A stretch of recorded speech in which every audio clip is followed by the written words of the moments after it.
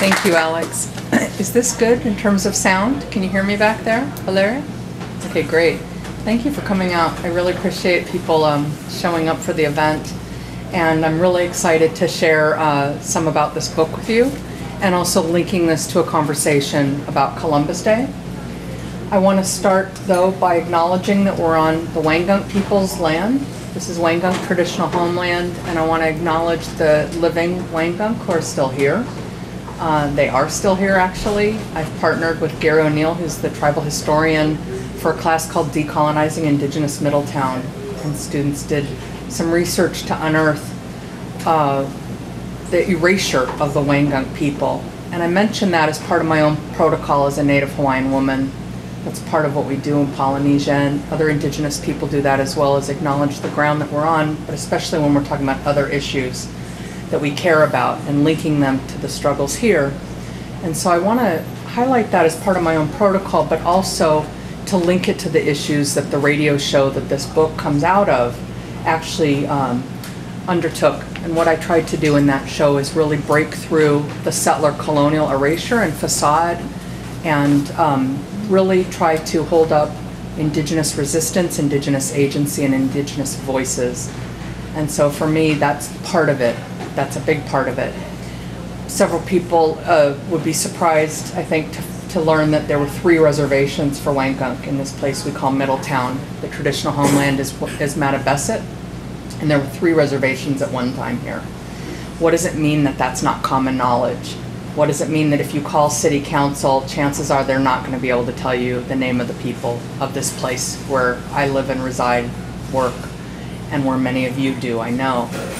So part of that has to do with, again, breaking through the layers. And settler colonialism, which I'll talk about tonight, that's its intention. That's what the structure is all about in terms of the settler colonial overlay. The intention is to erase its tracks in terms of settler colonials that create new societies in a bid for permanent replacement, permanent settlement on Indigenous lands, overwriting or attempting to overwrite Indigenous polities and Indigenous lifeways. And so for me, I really want to acknowledge the Wangunk people and the Wangunk ancestors. I'm in my 19th year of living here in this land, and it took me years to even find out the name of the Wangunk when I first moved here, which is a story and a pedagogical, pedagogy in and of itself. The other thing I do want to talk about, and then I want to read some selections, just some short excerpts from the introduction to the book, is I do want to link this to Columbus Day, and what does it mean that we normalize colonial violence in our society? What does it mean that we actually even have a US federal holiday for something that happened in the late 15th century? What kind of genealogical grafting has to happen to make this something that people want to actually celebrate in the first place, but celebrate in relation to this nation state? You know, where does that come from? Why is that even a federal holiday? We could ask the same thing about Thanksgiving, something that happens in the 1600s, or the sort of mythic fable about what happened in the 1600s, become a US federal holiday, and what kinds of contortions and twists and turns. And again, the normalization of violence. And I think this is not disconnected to what we're seeing this week in terms of the normalization of sexual violence in our society, the normalization of colonial violence. And we know that sexual violence is also a part of colonial violence. So I don't even want to draw them as analogies when they're actually related to each other and part and parcel. But for me, this is the work of anti-normalization, and that's what I want to put it in that frame. So I do want to spend a few minutes talking about Columbus Day and thinking about the deeper issues besides whether or not we even call it Indigenous Peoples Day or have a city overturn it. And what does it mean? What is the Columbus, the threshold of Columbus entering this hemisphere mean for the fact that under international law today, the way that Indigenous people's rights are governed actually comes from the doctrine of discovery that stems back to 15th century Christian medieval law that actually underwrites all US federal policy for tribes and actually all international law for all Indigenous peoples. So I support the abolition of Columbus Day, but we need to abolish a lot more than that holiday, and that's what I'm getting at here. So I'm just going to look at my outline and put out some facts and figures. Colorado was the first state to make Columbus Day an official holiday in 1907. But the federal holiday is not observed by every state. Hawaii, Alaska, and South Dakota were three of the first states that do not recognize Columbus Day at all. And that was not about it being Indigenous Peoples Day. So it wasn't for that reason, but just to say that there's not uniformity. And more recently, Minnesota, Vermont, and Oregon have followed suit. Nevada does not celebrate Columbus Day as an official holiday. However, the governor authorized and requested by statute to proclaim the day each year. I was living in Berkeley in 1992 when the city became the first in the United States to replace Columbus Day with Indigenous Peoples Day, thanks to the work of the International Indian Treaty Council. It was the 500th year anniversary of the first voyages of Christopher Columbus, and Native activists and allies from all over Northern California, organized protests against the quincentennial Jubilee. The commemoration of Columbus that had been organized by Congress for the SF Bay Area included sailing replicas of Columbus's ships under the Golden Gate Bridge and reenacting their discovery of America. From this mobilization grew the Bay Area Indian Alliance, and in turn a political project called Resistance 500. And that was a task force which insisted that we understand Columbus's legacy in relation to the enslavement of and genocidal violence against Indigenous peoples. Since 1992, over 24, it might be up to now, over 36 or so cities have established Indigenous Peoples Day in lieu, either alongside Columbus Day or replacing it entirely. And those cities include Seattle, Portland, Minneapolis, Oklahoma City, Lawrence, Albuquerque. Last year was Los Angeles. No small feat in a city of 4 million people to get that passed. And this year over a dozen, including Cincinnati, San Francisco, Somerville, Massachusetts, and numerous others. I won't dwell here on what a sadist Columbus was and all of the various atrocities like enslaving Native people for gold, allowing his crew to rape and murder, coercing Indigenous children to serve as sex slaves to his men, who in turn used Indigenous bodies to feed their dogs. These carnages are well known by now, or well documented at least, which itself raises the question as to why, again, why is Columbus Day one of 8 federal holidays? And so what I want to do, though, is use this as a segue to talk about the politics of indigeneity and Indigenous resistance, and what, using the term of Gerald Visner, an Ojibwe author, survivance, what Indigenous survivance looks like today in this particular historical moment that we're in here in the 21st century. And to think about not the radio show Indigenous Politics from Native New England and Beyond, that this book grows out of, the Native New England and Beyond, was to privilege this region, and part of that is my own ethical sense of responsibility and accountability to Native nations in this region where I dwell. But that and beyond was to allow for a global scope. And so right now I'm talking about the Americas, but the project itself exceeds this hemisphere. And part of what I want to talk about, though, in relation to this hemisphere is what, the Columbus watershed, brings in terms of that epoch. Some of you may have seen yesterday in the Washington Post a very sizable, in terms of word count, op-ed by Emmett Tyrell Jr., who's the editor-in-chief of the American Spectator, and it was titled "Columbus Day Yes, Indigenous Peoples No." And it was a really snide attack on cities and people mobilizing to overturn Columbus Day and replace it with Indigenous Peoples Day. And it wasn't written from the perspective of Italian-American pride, which we could get into that whole thing, right? Why would you have pride in Columbus? We could think about that with Middletown. 2 years ago, a couple people, as far as I heard, defaced, so to speak, or vandalized, in the legal term, the Columbus statue that's down by the river here next to the Canoe Club. And I found out from the Middletown Press. I was at a conference at Smith College and got an email from an editor at Middletown Press who asked if I knew anything about it. I thought, why are you asking me? Are you asking the chemistry professors at Wesleyan? I'd love to know if they know anything about it.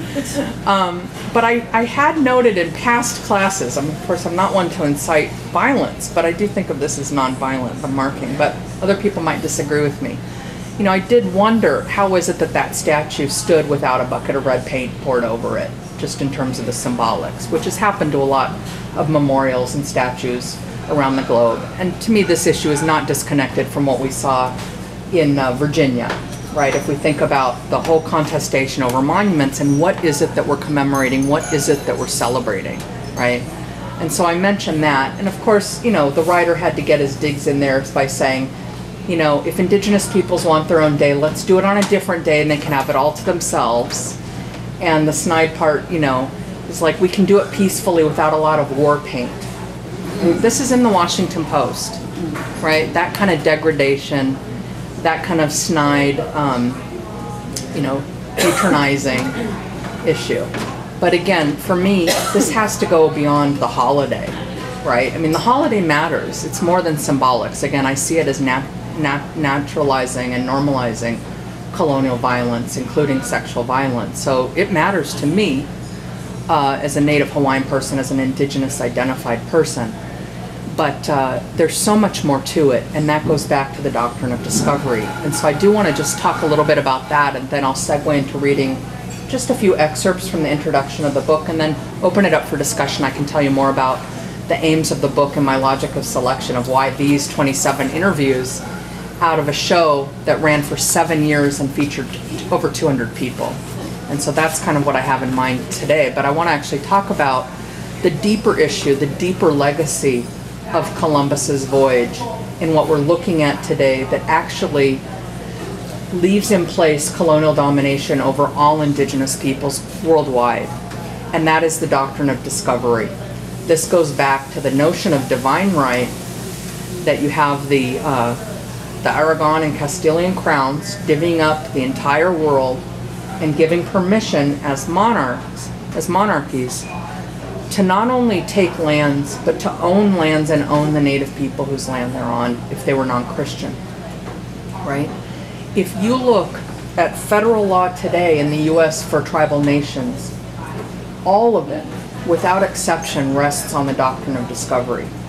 And you think, how can the U.S. claim doctrine of discovery when we know when the U.S. was founded in the late 18th century? How can they be grafting something, again, the genealogical grafting, right? It's like Thanksgiving, like Columbus Day. How can you do something that becomes U.S. federal if you think about the chronology and the temporal schema, right? It's pretty perverted, right? It's really twisted.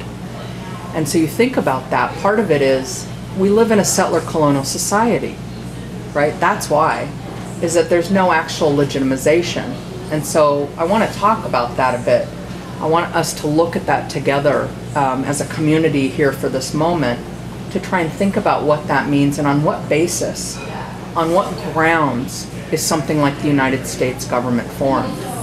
Settler colonialism, I'm going to talk about Patrick Wolf's definition. The late Patrick Wolf was an English historian who also had a background in anthropology, who lived in Australia for decades and passed away 2 years ago. He's not the first person to actually theorize the concept of settler colonialism. There are other scholars, and one of the earliest that I'm aware of is a Palestinian who was based in New York City at the time, Fayed Segay, who actually talked about Zionism and Zionist colonialism as a form of settler colonialism. I came to the term myself, to that work much later in my life, my scholarly and activist life. I learned about this term from Kēhaulani Kauanui, who's still living, who's a Native Hawaiian activist and scholar who talked about this in relation to Hawaii.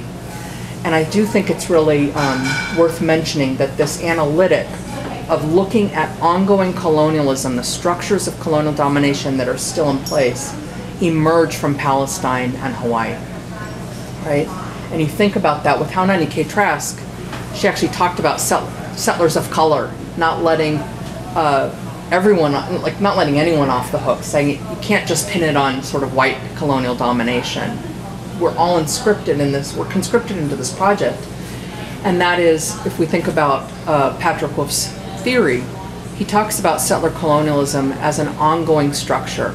And one of his most off-cited parts of his work is when he says, invasion is a structure, not an event, right? Meaning that we are actually all living with settler colonialism right now, and if we understand it as a structure and the way our society is built, and right now I'm just speaking about the US government, the US state, then that means we're all actually implicated in it, because we're all implicated in the structure. It doesn't mean we all have a relationship to it in the same way. We have our own differences amongst each other: gender, sexuality, race, ethnicity, religion, ability, nationality, right? All of those axes of difference. But the idea is that if it's truly structural, we're all implicated. And we have to sort out what our relationship is to the ongoing colonial domination of indigenous peoples. And we know what's the evidence that we know colonialism, settler colonialism, still is with us? I mean, I can cite laws left, right, and center, but the most obvious way to think about it is indigenous peoples aren't holding their traditional lands. I mean, it boils down to that. I can talk to you about the Indian Gaming Regulatory Act. I can talk to you about this Supreme Court ruling, that federal law, right? To me, the most fundamental evidence of that ongoing colonial domination that is settler colonial in nation is that indigenous peoples do not have their traditional homelands. And that's what it comes down to, right? Settler colonialism, Patrick Wolf's theory, makes a distinction between other forms of colonialism. The most common that people know, and the most common that has structured decolonization laws under international law, is franchise colonialism.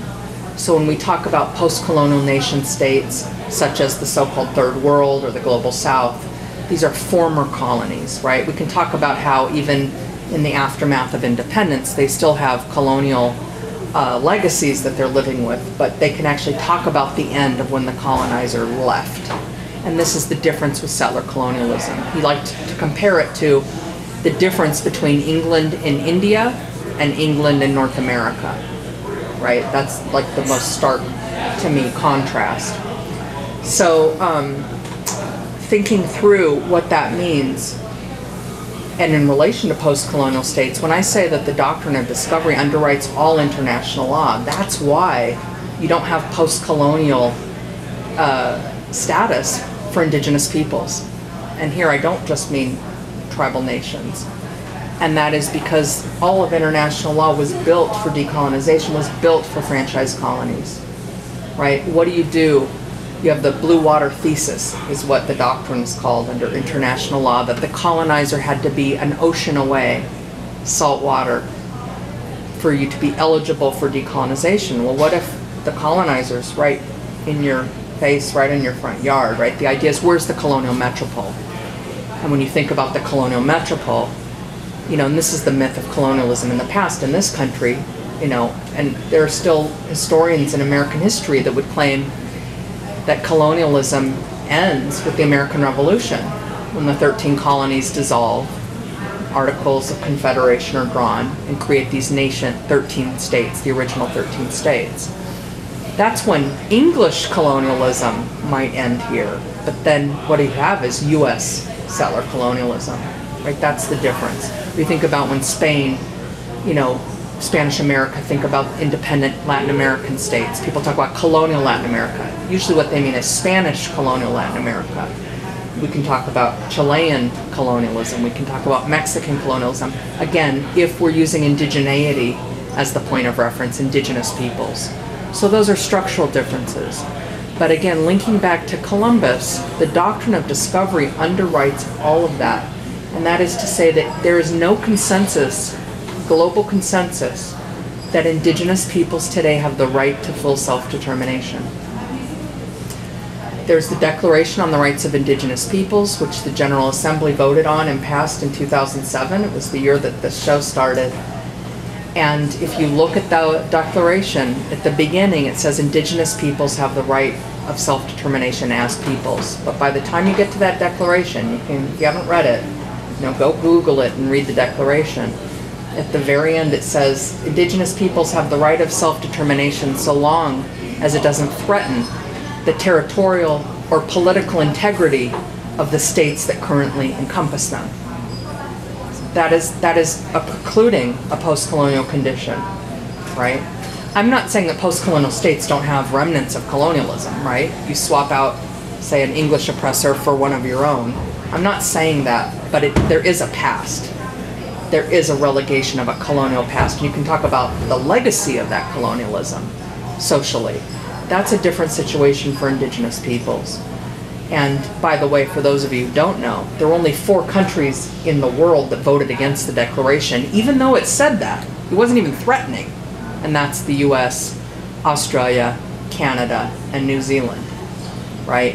And those were more conservative governments. And when those countries had their administrations change, like Bush said no, Obama said yes, they endorsed it.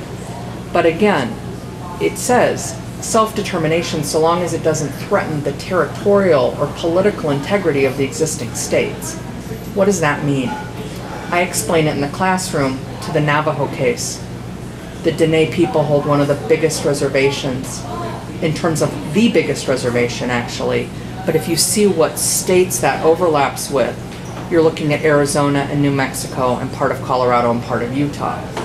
Imagine if, I'm not saying that the Navajo people are fighting for this, but again, think about the legal framework. If the US didn't put the smackdown on what that tribal sovereignty looks like for the federally recognized Navajo Nation, you would have, you know, in principle, the legal possibility of an independent Navajo state. Now, there are over 570 federally recognized Native governing entities in the US today. There's 573, right? In Connecticut, there's only 2 federally recognized tribes, right? It's Mohegan and Mashantucket Pequot. I'm talking about federally recognized. So Wangunk are not federally recognized. The Schaghticoke, the Eastern Pequot, Paugussett, Quinnipiac, other people. They're not federally recognized, but for federally recognized Native governing entities, including the Alaska Native villages, there's over 570, right? You had the Virginia tribes just got federal recognition this year through congressional legislation. They're only afforded by US domination a modicum of internal self-determination over their territory, which is a very reduced territory that's held in trust by the federal government.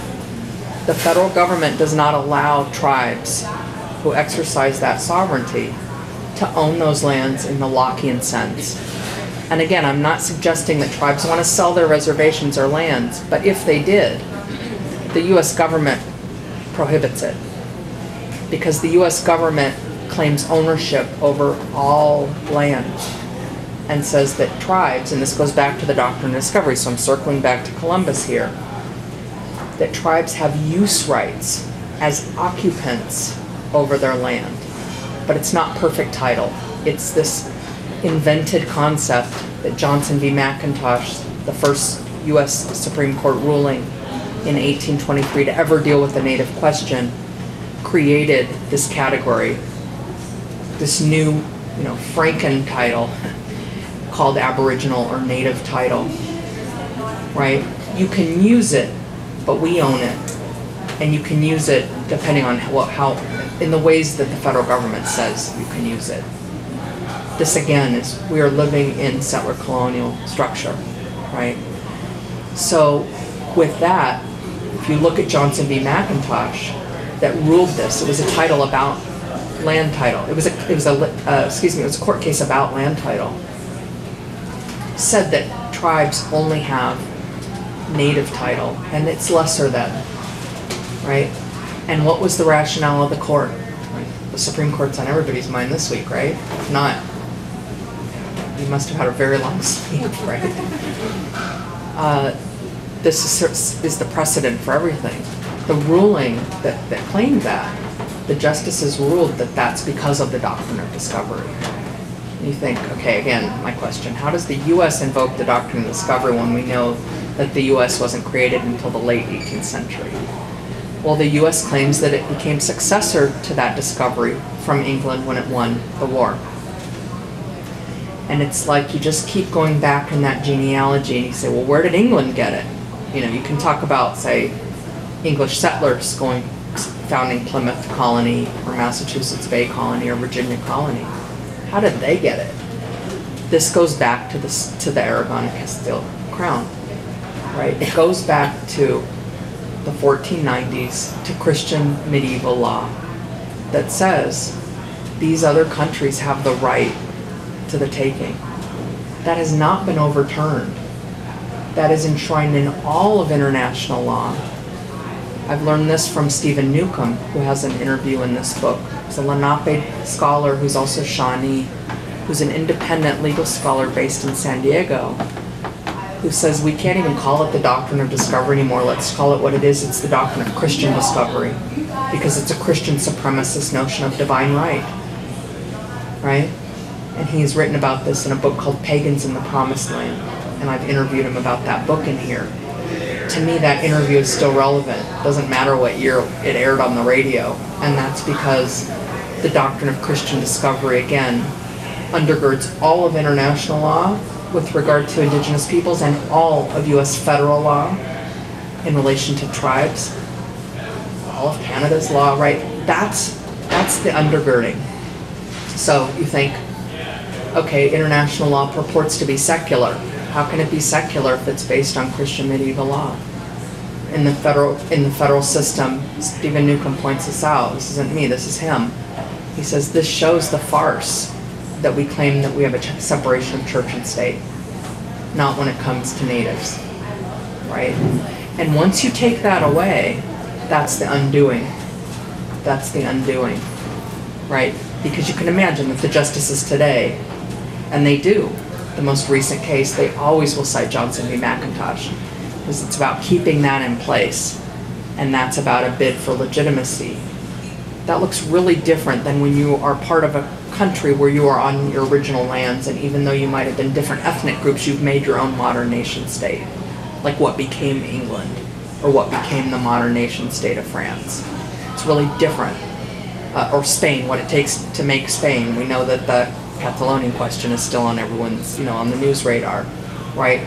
That in and of itself is a separate question. When you start to have settlers come and do their own colonial pulverization in the quest for land and other riches, that's what you've got, is they have to kind of make it up as they go along to try and justify and legitimize their own theft. And so that's why I say, yes for abolishing Columbus Day, but it's going to take a lot more than that. It's going to take a lot more than creating Indigenous Peoples Days all over this country. That's not really a structural change. That's a form of anti-normalization, I think, is important. So that's sort of where I'm at in terms of that convo part. And what I'd like to do now is just read a few excerpts from the introduction. Are there any burning questions about anything I've just said before I switch gears? Okay. All right, thank you. So the book is titled Speaking of Indigenous Politics, Conversations with Activists, Scholars, and Tribal Leaders. And as I mentioned before, it comes out of a radio show that I produced and hosted at WESU, just up the street here. And the show aired from 2007 to 2013. I have an audio archive of all the shows, except one that I actually didn't record. Everything else, and on purpose, everything else should be online. So you don't need to buy the book to hear those interviews.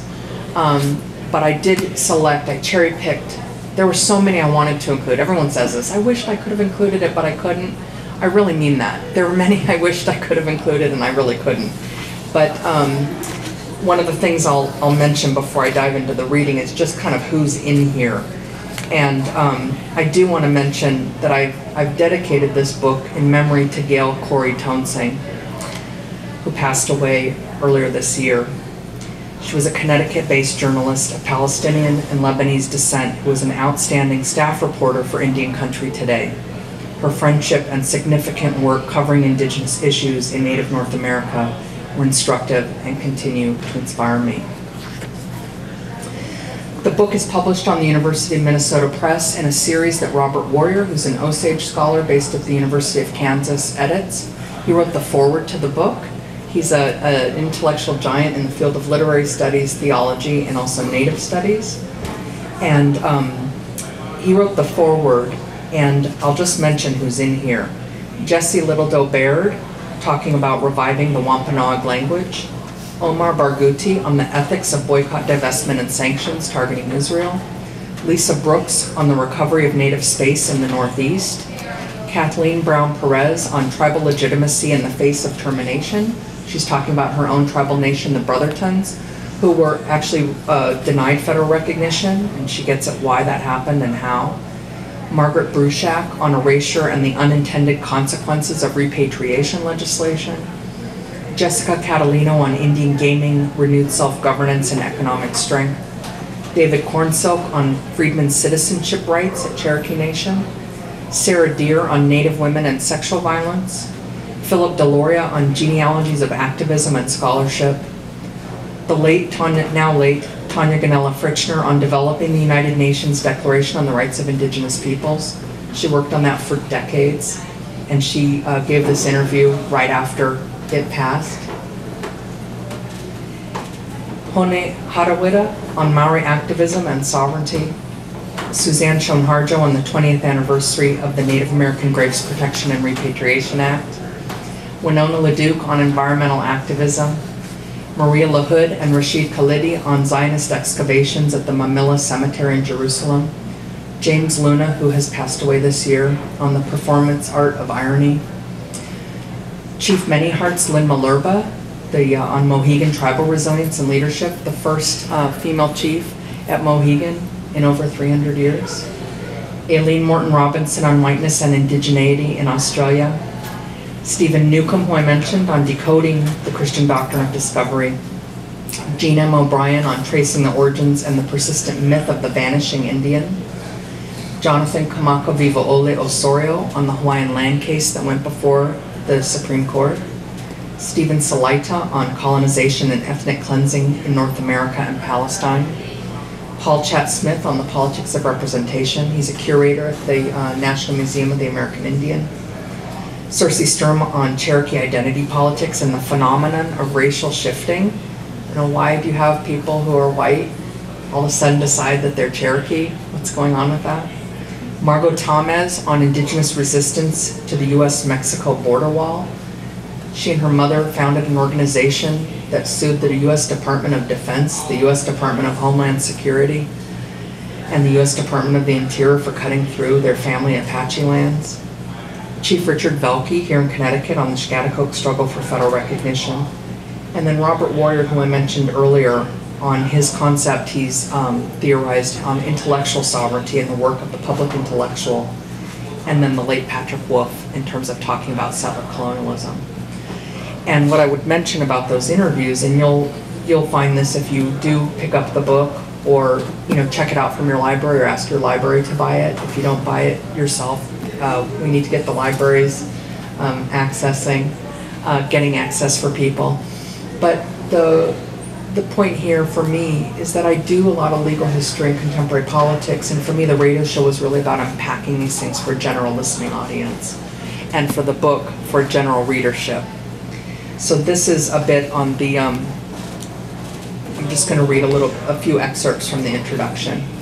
And I just want to acknowledge Gary O'Neill, Wangunk Elder, who has made it here. It's so great to see you. Aloha. Thank you for being here.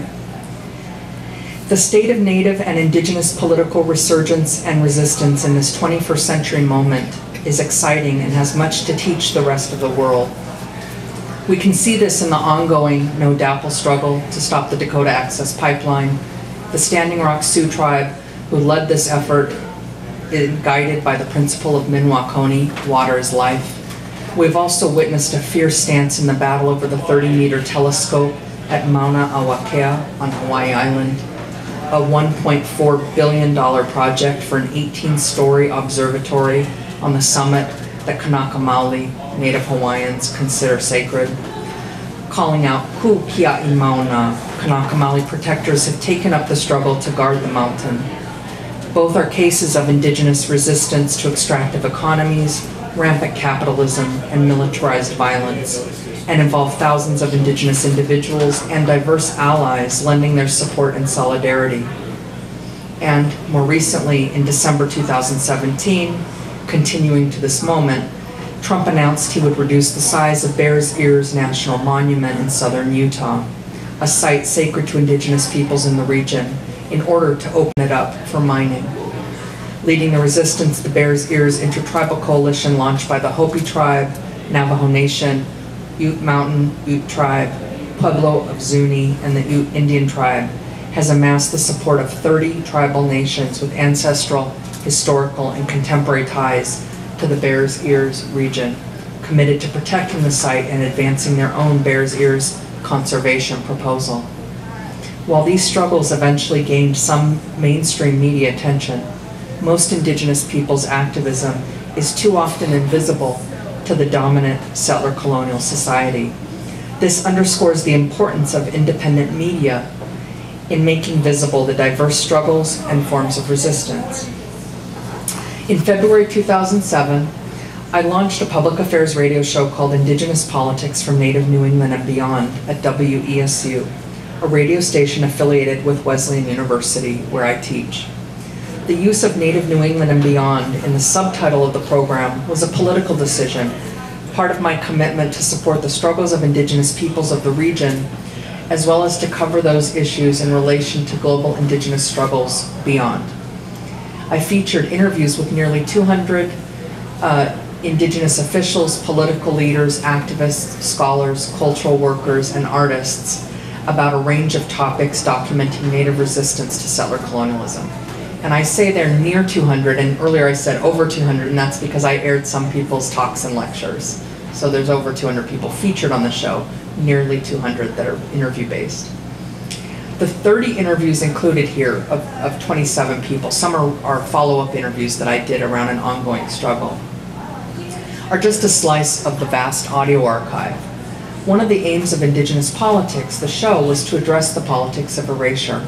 Notably, the conversations the radio show produced were themselves a political act against that ongoing violence and the logic of elimination endemic to settler colonialism. Patrick Wolf contrasts settler colonialism with franchise colonialism through comparative work focused on Australia, Israel-Palestine, and the United States, showing how the former is premised on the logic of elimination of Indigenous peoples. As he theorized, and as Wolf discussed in his interview included here, because settler colonialism destroys to replace, it is, quote, inherently eliminatory, but not invariably genocidal, end quote.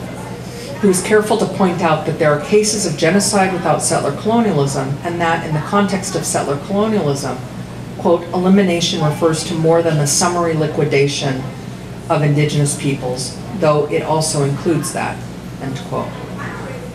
Hence, he suggested that structural genocide avoids the question of degree and enables an understanding of the relationships between spatial removal, mass killings, and biocultural assimilation that is coercive. In other words, the logic of elimination of the native is also about the elimination of the native as native. Because settler colonialism is a land-centered project entailing permanent settlement, or bids for permanent settlement, Wolf says, quote, settler colonizers come to stay. Invasion is a structure, not an event. As a result, settler colonialism cannot be relegated to the past. It is an ongoing process.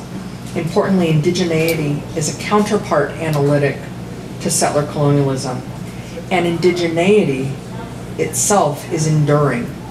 Hence, the operative logic of settler colonialism may be to eliminate the native, but Indigenous peoples exist, resist, and persist. Moreover, settler colonialism is a structure that endures indigeneity even as it holds out against it. Wesleyan University and its listener-supported radio station, WESU, are located here in Middletown, Connecticut. The Indigenous place name is Mattabesset, and the Indigenous people of the land are the Wangunk, part of the Algonquian cultural linguistic group. Although regarded as largely extinct prior to the American Revolution, Wangunks continue to live into the 21st century. There is a little-known history, one submerged within a landscape overdetermined by settler colonialism. This history of erasure of this place and its original inhabitants is common not just in Middletown, but throughout the Northeast.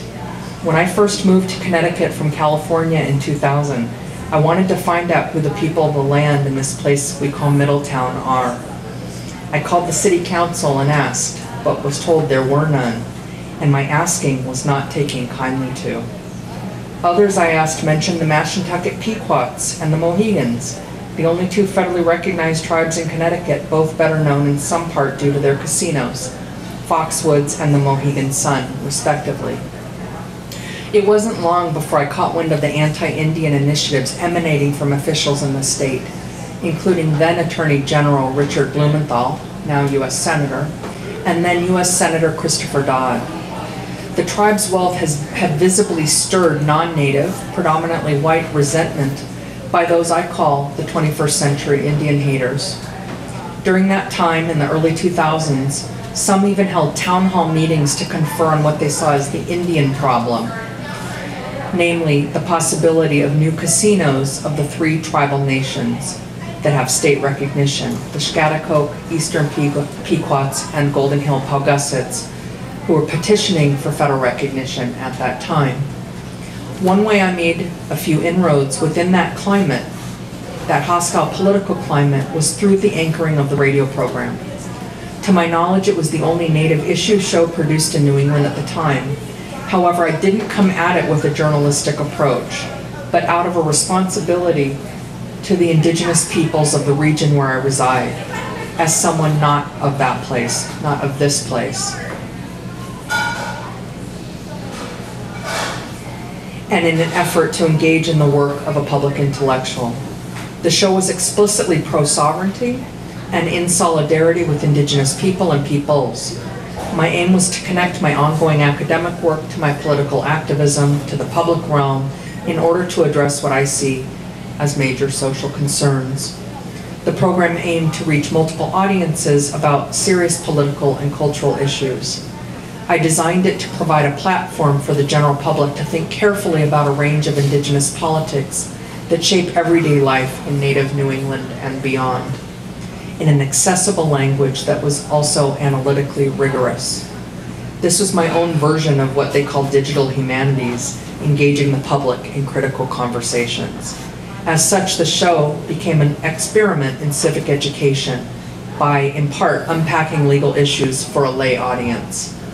The program included episodes on Indigenous activism in various parts of Canada, Latin America, including Mexico, Chile, Bolivia, and Peru, Palestine, Hawaii, Australia, and Aotearoa, also known as New Zealand. I focused on themes such as land desecration, treaty rights, political status, and cultural revitalization, and aimed to bring American Indian and other Indigenous issues and voices to the airwaves by providing crucial commentary rooted in the scholarly research and activism of Native peoples and our allies.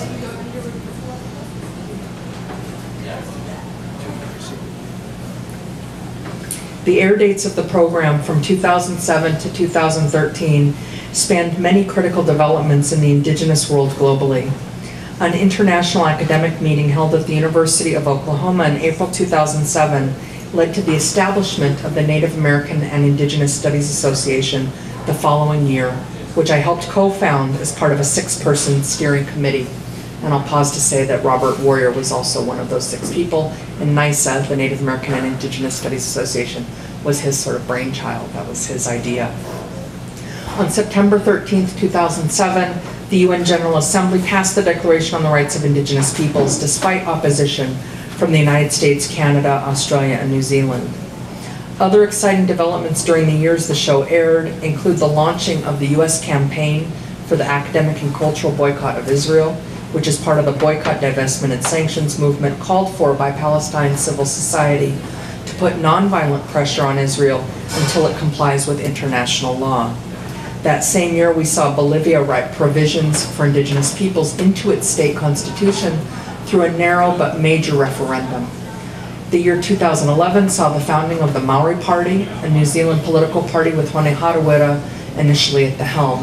And in 2012, we saw the formation of Idle No More, an ongoing grassroots movement among the First Nations, Métis, and Inuit peoples, along with non-Indigenous supporters challenging Canadian state power. These are just a few important developments that occurred during the program's airing. For readers and past listeners asking what the value of publishing these interviews is now, after the show has ended, I suggest that they can still teach us about the politics of settler colonialism and Indigenous resistance. In relation to Native and Indigenous studies alone, the interviews provide a window into an entire field in an accessible form from some high-profile scholars. They also serve to document a period of history in terms of regional and global Indigenous resistance. But besides offering a rich archive of these mirrored developments, because the struggles facing Indigenous peoples have not changed in structural terms, but have intensified in many ways, especially with the onslaught of neoliberal policies, most of these interviews offer crucial genealogical contexts for so many ongoing political cases. And that's the excerpt that I have for you. I'll say that the introduction goes on to actually look at the Schaghticoke case for federal recognition and the way that the state officials here, largely Democrats, basically got in bed with the Bush White House to stop their federal recognition after it was already granted by the Bureau of Indian Affairs. It's a complete new, it was a complete first, if you will, not the kind of first you want to brag about, or maybe they do. In contrast to the Native Hawaiian case for federal recognition, which is actually driven by state officials. And so for the rest of the introduction, besides talking about some of the interviews themselves, I actually use that as a way to talk about what it means to be attentive to a politics of location. You know, that federal recognition in the Hawaii context is really a land grab for federal militarization. And yet in New England, state officials and the federal government at large doesn't want to recognize tribes by and large or native peoples. And so I use that in the introduction as a way to contrast these two case studies because they were ongoing through those years. The Schaghticoke case, the Schaghticoke people, the tribe, are still actually really fighting for basic rights of self-determination in terms of business ventures off the reservation, which is in Kent. And for the Akaka bill, which is the federal legislation that was before Congress off and on for 12 years, even though that legislation finally died due to Republican opposition, didn't die for the right reasons, it died because of right-wing opposition to any form of recognizing Hawaiian sovereignty. There are still people making an end run around the legislative branch and trying to move it through the Department of the Interior. So even those two cases, nothing's really ended. It's sort of shape-shifted into something else. But I really kind of delve in there to talk about what does it mean when, you know, a lot of the show at the time was really dealing with these cases because the Schaghticoke as well as the Eastern Pequot, their cases were approved and then later revoked. And that was going on at the time, and it was really a big deal. I mean, it's a big deal in terms of precedent. And that was going on at the same time this Hawaii proposal just wouldn't stop, you know. I mean, many of us tried to stop it and effectively killed the legislative piece, but you see that it's still coming back around in other branches of government. So with that, before I open it up to questions, I did want to make a plug about something else. November 10th here in this same space, there will be a trio book launch. And this is what we call an edited volume. I wrote the introduction and I did some light editing on the interviews, you know, so I took out the ums and the ahs for print. But I have a monograph that literally just came out last week called Paradoxes of Hawaiian Sovereignty, Land, Sex, and did you hear that? Land, Sex, you're like, okay, I just woke up. Land, Sex, and the Colonial Politics of State Nationalism. So this is a monograph that we'll be doing a book launch for with my colleague, my new colleague, Joey Weiss, who will be presenting his book, which just came out a couple weeks ago. Would you mind saying the title for everyone? Shaping the Future on Haida Gwaii, Life Beyond Settler Colonialism. So very much in dialogue with the conversation we're having here tonight, and also pushing it in other ways towards Canada, where I work, bringing